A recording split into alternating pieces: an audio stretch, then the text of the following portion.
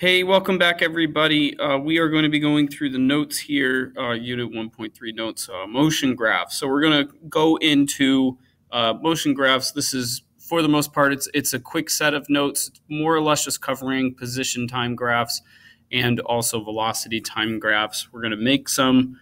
We are going to observe some. Most of the time it will be most of the time on this video will be the check your understanding because there isn't a terrible amount of notes here. So, all right, let's just get right to it. Okay, so this is a good question. So what do you know about kinematic graphs? Okay, now it's possible that you know some, maybe you know a whole lot, maybe you don't remember really anything about graphs in general, which I really hope is not the case. But just to remind you, remember, independent variables are placed on the x-axis. Dependent variables are placed on the y-axis, typically, when we are putting together a graph. Okay, so when you're determining when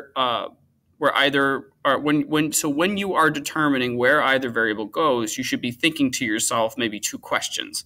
You should be thinking, okay, does our movement, in this case, because we're talking about position time, velocity time, okay, does our movement have an effect on time, or does time move regardless of what I'm doing?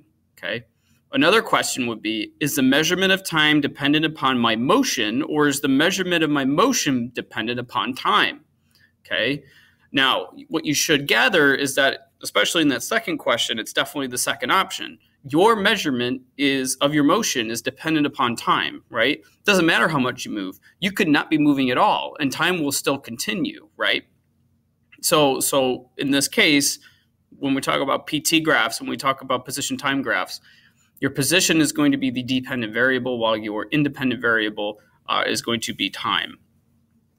But then the other thing you've got to remember, because velocity is a vector quantity, direction matters, okay? And when direction matters, we have to consider what's a positive movement and what's a negative movement. What's a positive direction? What's a negative direction?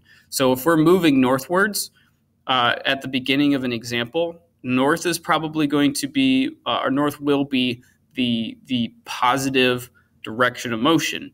But then if we go south, south is going to be the negative direction of motion. And we're going to see how that looks like on some graphs. So let's just kind of take a look here. Oh, shoot, yeah. So let's take a look here. So out of the graphs presented on the next two slides, which best represents, I should say, which best represents these steps? Or which ones best represent these steps? Sorry. So first condition, subject starts at the origin, subject moves backwards slowly for 6 seconds, subject stands still for 6 seconds, subject moves forward twice as quickly at a constant rate for 6 seconds. Okay.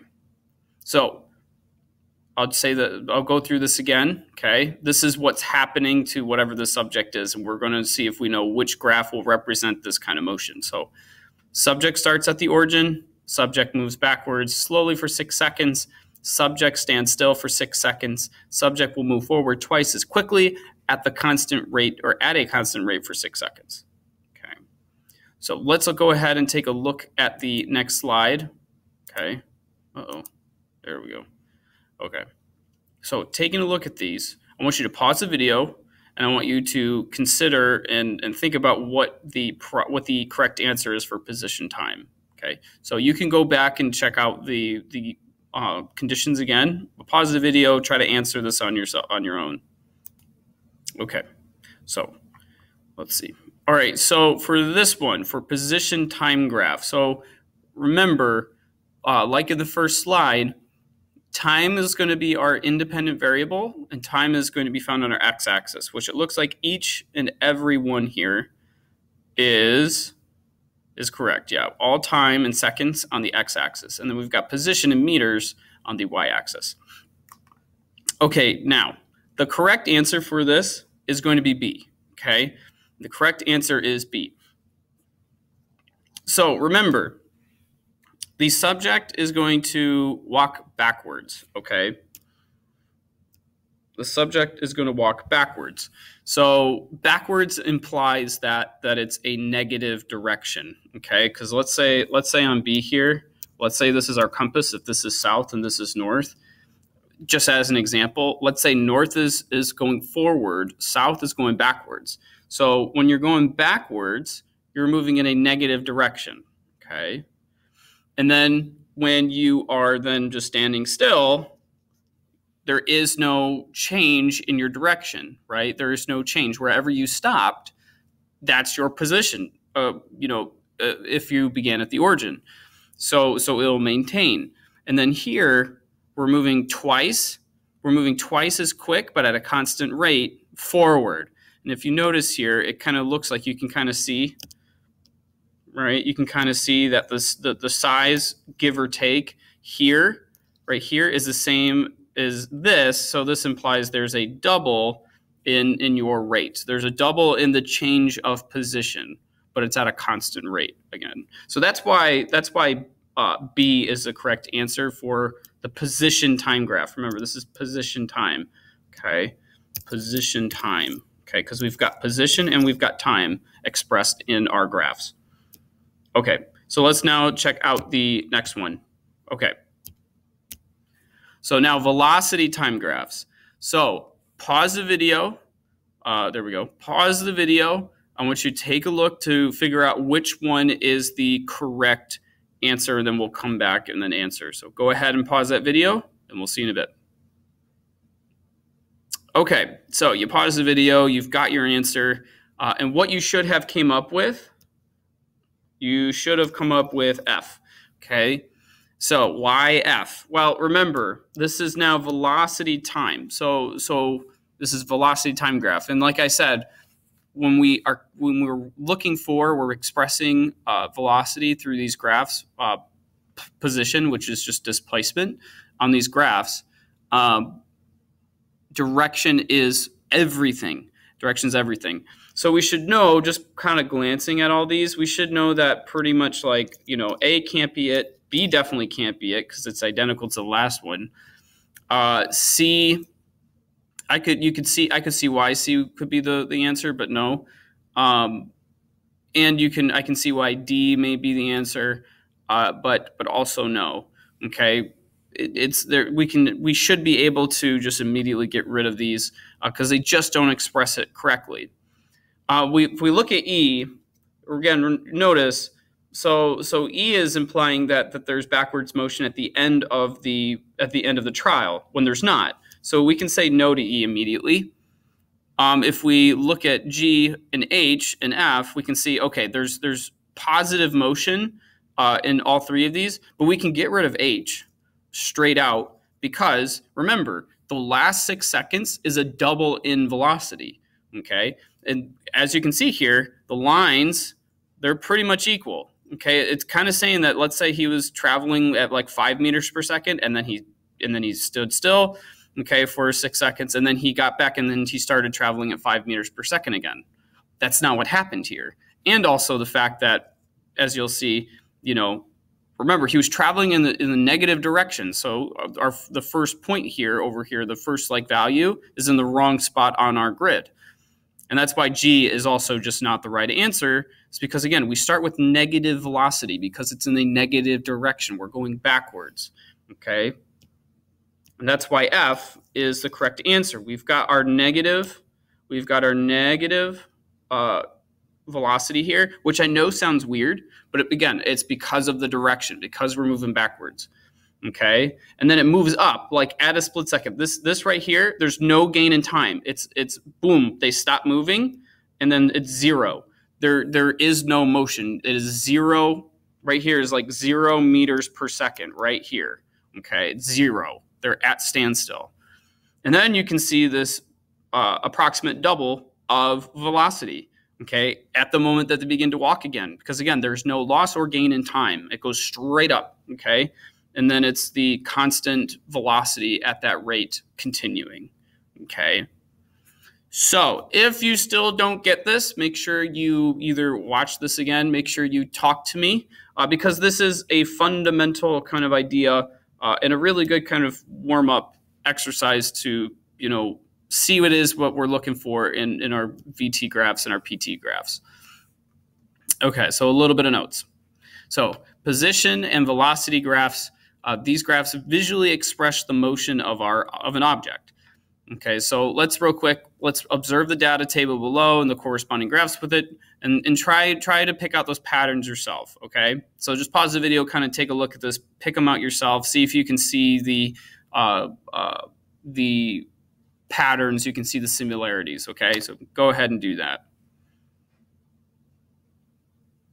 Okay, so looking at just kind of going over those similarities, because again, this data table here corresponds with these two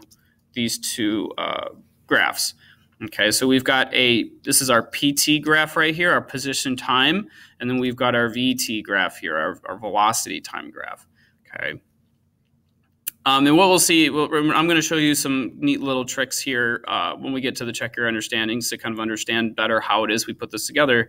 But let's look. So looking at the data here, so here's our time, and we see that they are going in increments of 60 seconds. Okay, and then if we look at our position here, it seems that it's at a constant rate. Every 60 seconds, it seems like we are moving 330 meters per 60 seconds. Okay, so we have constant velocity being expressed here. So what we should expect is we should expect to see a graph that reflects that is in a straight line, just going straight up. And that's exactly what we see over here in our PT graph, in our position, our displacement time graph, our position time graph.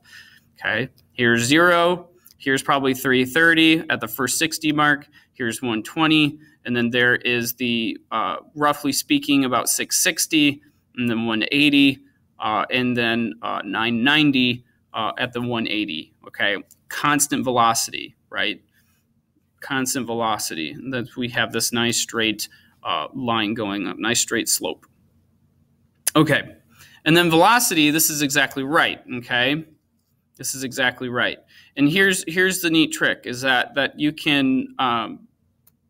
we'll get to that later. Sorry, but anyway, so because we know it's constant velocity, that means they've maintained the same velocity every 60 seconds throughout the entire experiment. So what we expect to see is that over time we're going at the same rate.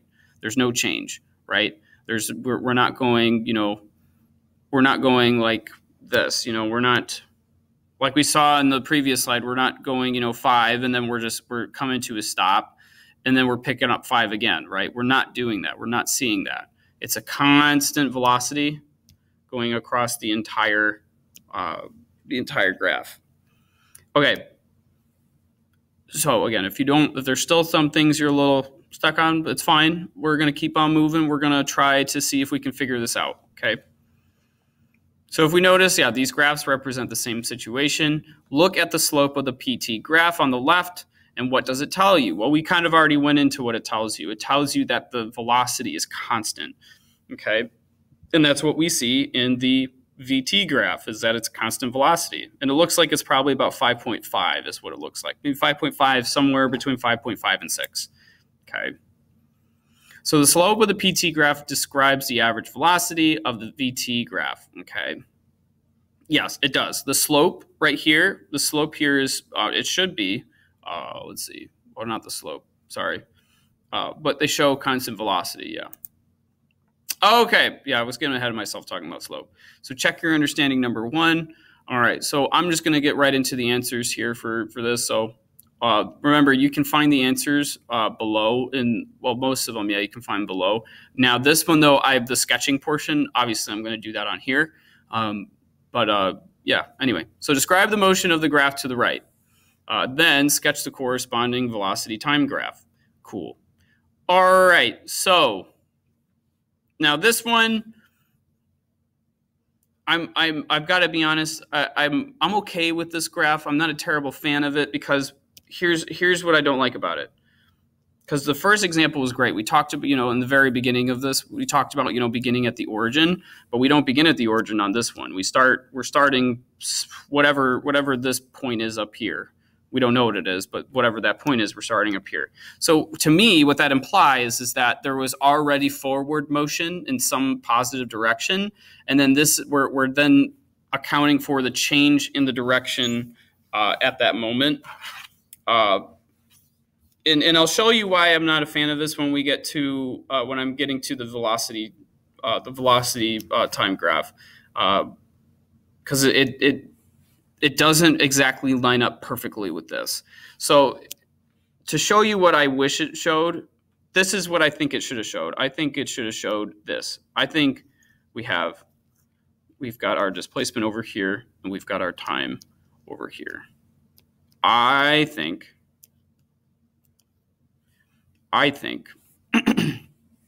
what it should have done is that this should have been, we've got 0 here. If this is our, it's difficult. What they should have done is it should have been like starting here and then going down.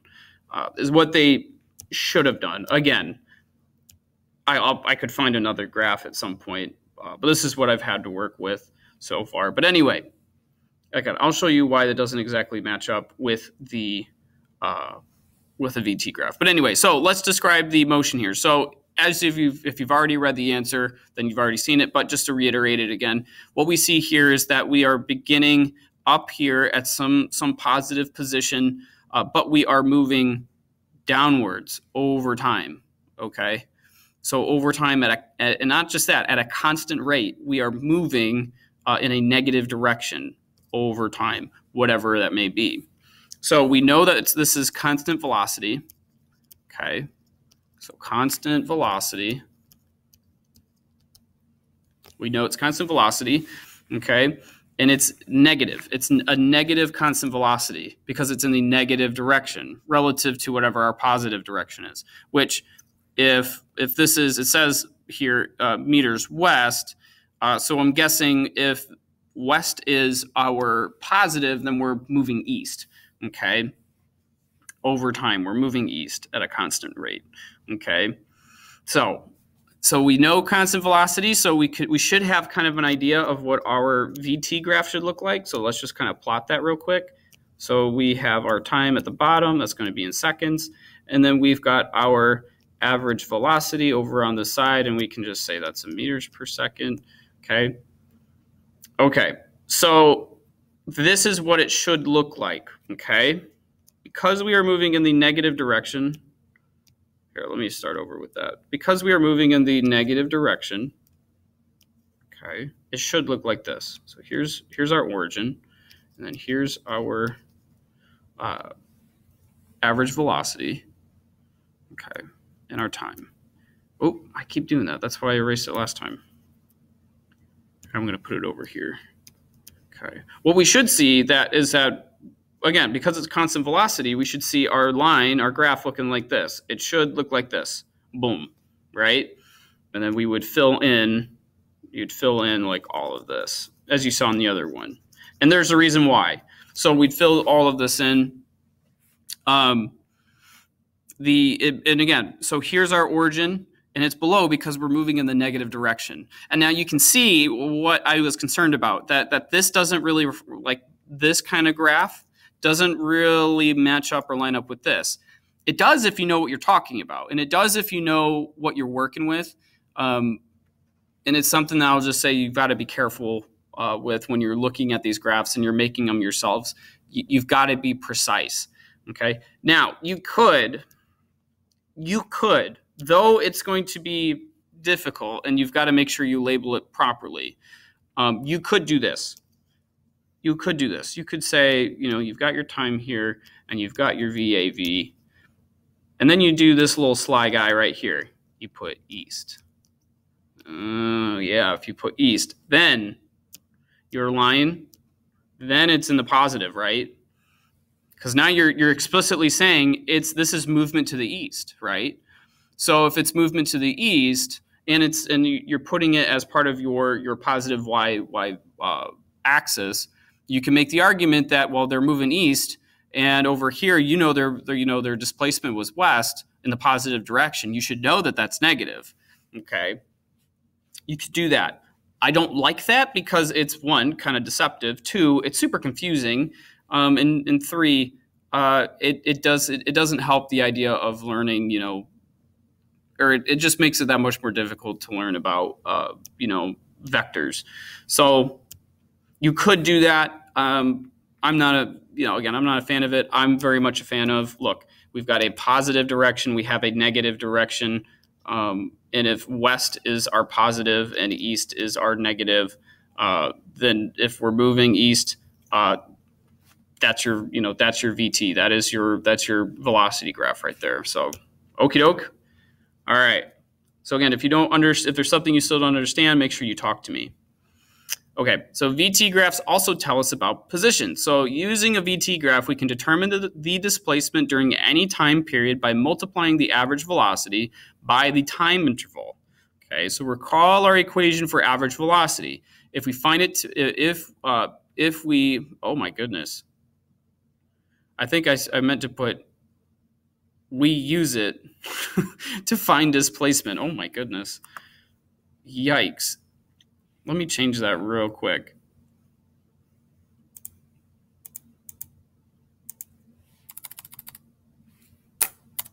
We use it to find displacement. Yikes. Okay, that makes much more sense. Boop, boop, boop, boop, boop. Okay, so here is our classic, average velocity equation. We've got V equals D over T. Okay, but we're going to solve it to D, our displacement, equaling to our velocity times our time. So here's what's a really cool thing. What you should realize here is that we are now finding the area within a graph. Isn't that so cool? Because remember, what's area? All area is length times width. And if we kind of look over here, and this is kind of getting into the answer on the other side, but if we look over here, you could find your displacement by more or less the same way that you would find area. So let's kind of take a look at that in your check your understanding number 2 here. So pause the video here, or sorry, I didn't have you do that last time, so don't do that. We're just going to get right into the answer. Okay, so find the area of the shaded region in the graph below, and then state what the area represents.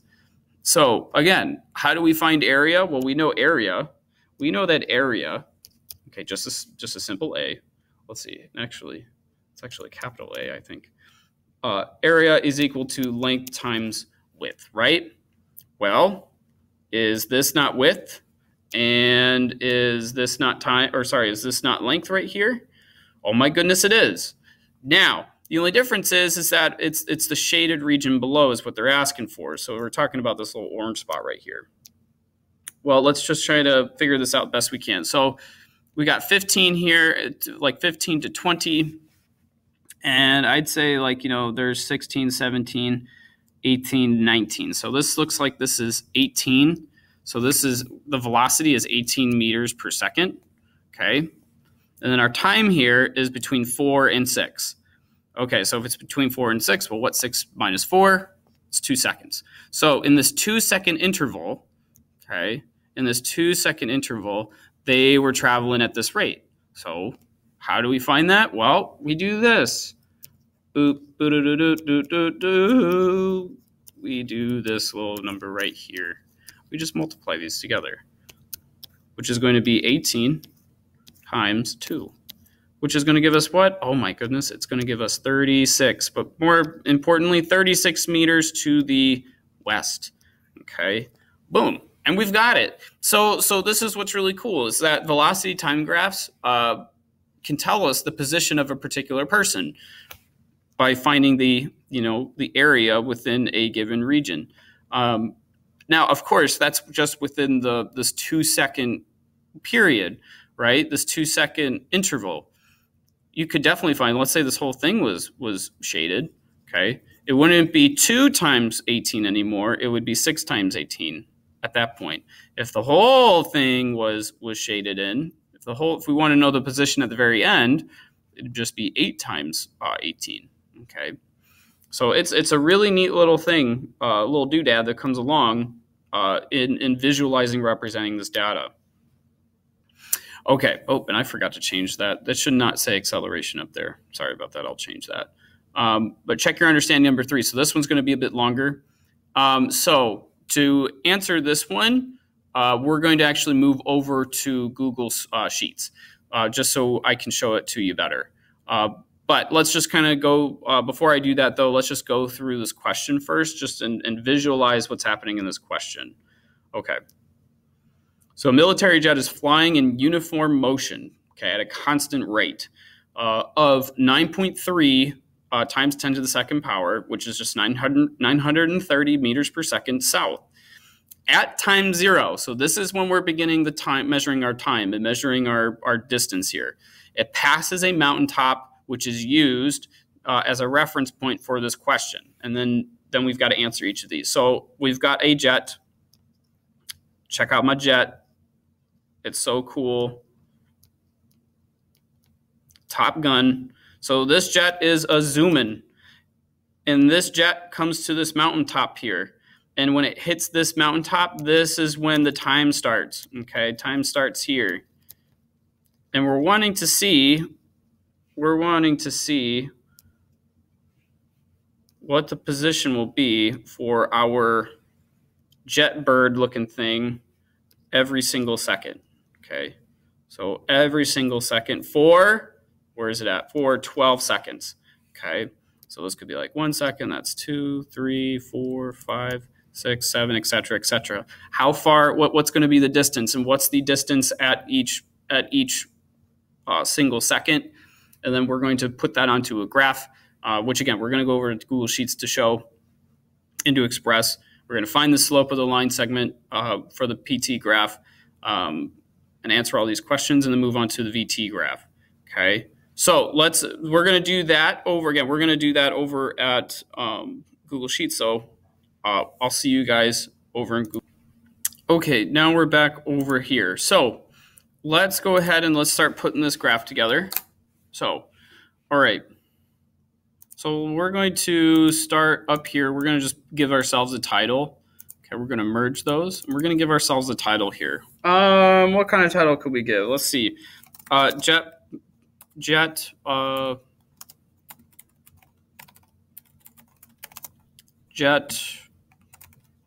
constant velocity PT graph.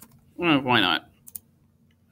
All right, so remember, ask yourself, when we're trying to figure out how to set up this data table, we've got to remember what is our independent variable and which one is our dependent variable.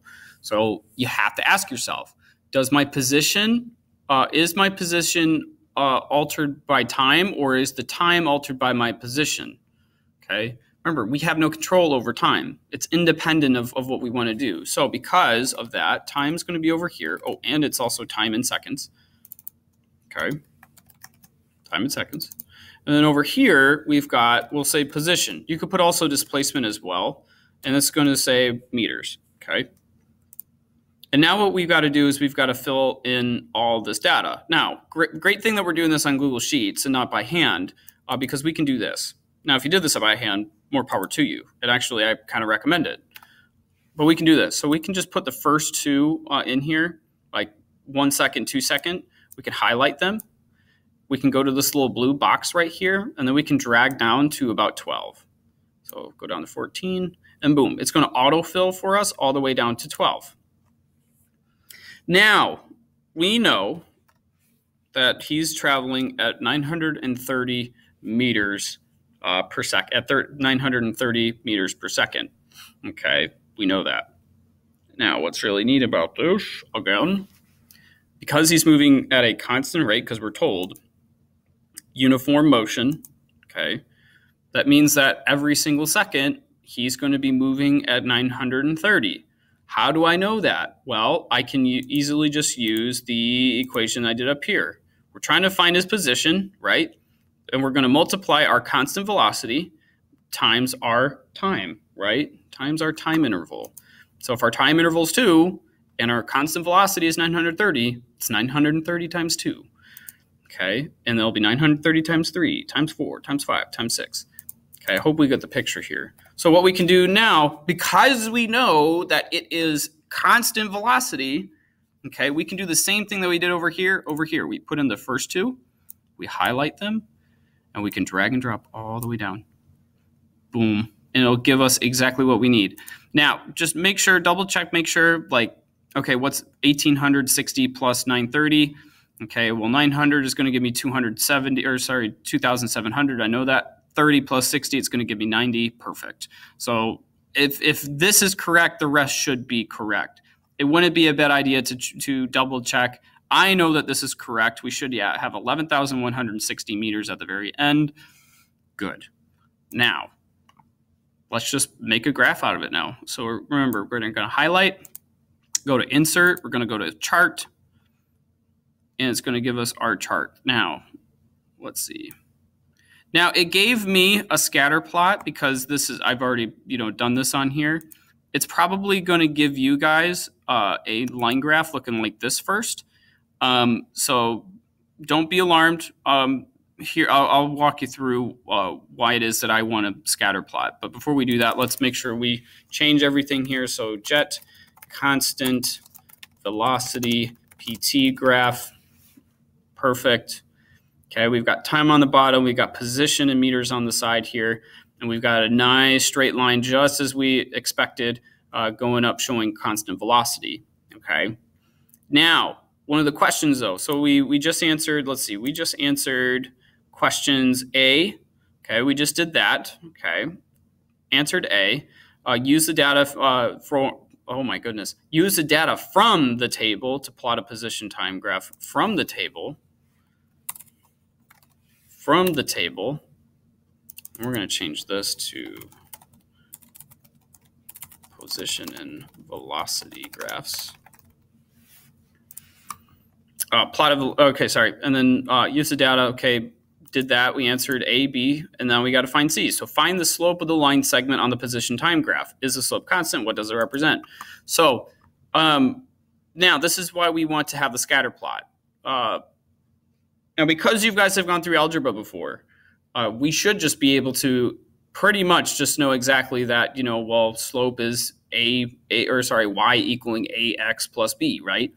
Well, and if we're at a constant velocity, is there anything being added to our a and x? X being our time, a being being our velocity.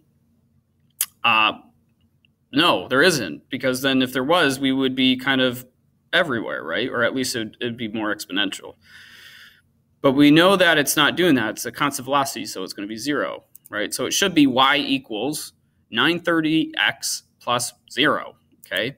Now, let's say we don't remember exactly how to find that slope, and let's say we want to find that slope the easier way.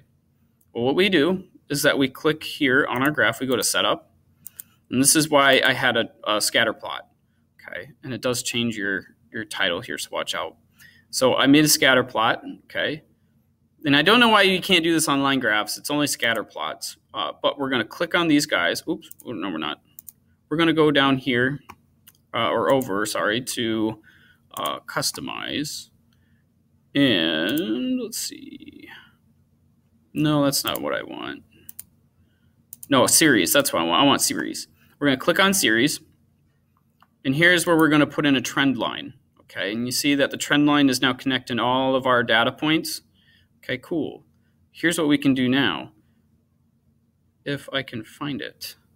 Oh my goodness. Well, I was doing it yesterday. What's going on, man? That's it. It's label. So we go here to label, and you can go custom, or you can go use equation. And if we hit use equation, boom, it's going to give us our slope. So this is what this is this is our this is the answer to our slope. Our slope is y. Okay, remember, because the slope is whatever position we're at on our y-axis according to our x. So y is equal to 930 times x plus 0. Okay, so that's how you find the slope. So this is our slope. So that now answers C, or at least part of it. So is the slope constant? Yes. How do we know that? Because it's plus 0. Because it's 930 times our times the time interval, and nothing else affects it. Okay. And what does it represent? Well, it represents our velocity. It also represents, simply put, it represents our displacement equation. Okay. Plot a velocity time graph on the lines or the plane's motion. So because we know that, and I'll draw this one. I don't need to make it on here. Because we know that the velocity time graph on the plane motion, well, actually, no, I will make it here. Let's just quick make it. So we've got time. Actually, we'll just copy and paste this. Because again, it's constant. And then over here, we've got velocity, and it's going to be 930. Oop, we've got to put our units, meters per second. Now this one, you just put in 1, and we're just going to drag it all the way down. Keeps it constant. Okay. I'm going to center it just to make it look a little nicer. And it's already highlighted, but I want just this highlighted. I'm going to go to insert. No, not image, chart. Okay. And it should look like this. But this one here, we're going to change this one. We're going to change this one to this. Okay. And actually, we can even make it look cooler, and we can make it shaded in because it really should be shaded in. So here is what your velocity time graph should look like. And then it's asking, well, what does the area under here represent? We've already asked that question before. We should know that this is our position, right? So if we want to know how far someone went in 12 seconds going at this rate, we'd multiply 12 by 930. Okay, width times length here. Okay, or you could say that this is width and this is length. However, whichever way you want to call it. Okay, multiply them together, and we should get our position, get our displacement. Okay. So, and that's our velocity time graph. So the other one is E and F. Oh, C. Let's see. Oh yeah, C we already got. E, calculate the total area under the line velocity graph. Yeah, well, we got that. It's 11,160. We got that from the data that we did in letter A. And then what does this area represent? We already talked about that, the position or displacement. Okay. So that's it for these notes. That's it for this demonstration. I know this was a longer-ish video, guys, a little bit more packed than the other two you've watched, but still good stuff. This is it's really, really cool to see how we can put all this together pretty much just from some graphs and from some data. It's really, really cool how everything, it's all tied together. So anyway, that is the video. If you still have any questions, make sure you ask me. You can subscribe to the channel here if you want to know when I upload videos. And I will see you in the next one. So I will catch you later, guys. Thank you.